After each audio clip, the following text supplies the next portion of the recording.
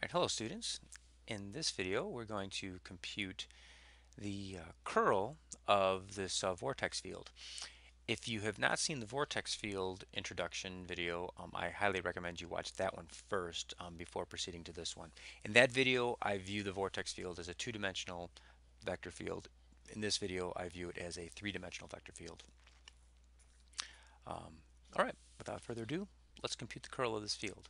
Here's a definition of the vortex field. So once again, I'm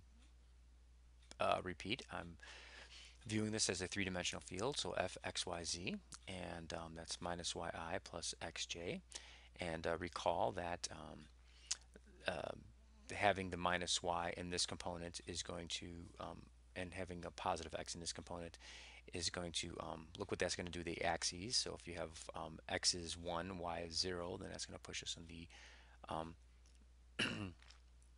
0 comma 1 direction, and likewise for all the other axes. So remember that's in the vortex field intro. If I write this as fxyz, you can certainly see that the z component is going to be 0. There is a plus 0k up here, but we typically don't write that. So just to make that clear, I put it here.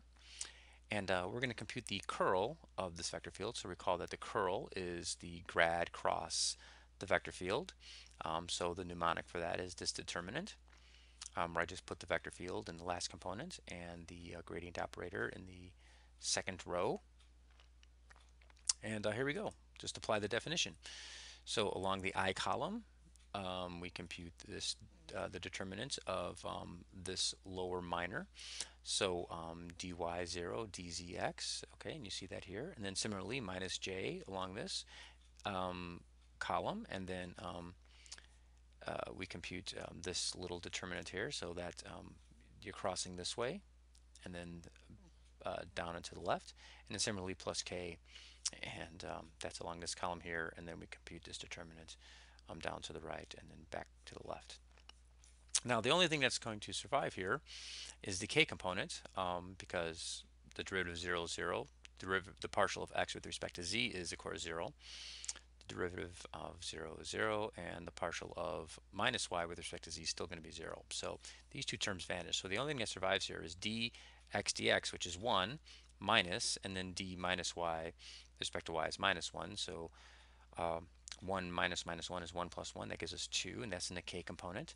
So the curl of f is equal to grad cross f, and that gives us 2k.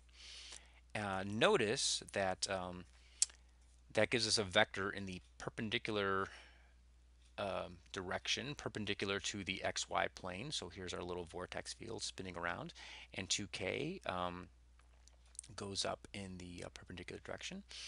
And recall that the cross product in general gives us a vector that is perpendicular to two other vectors.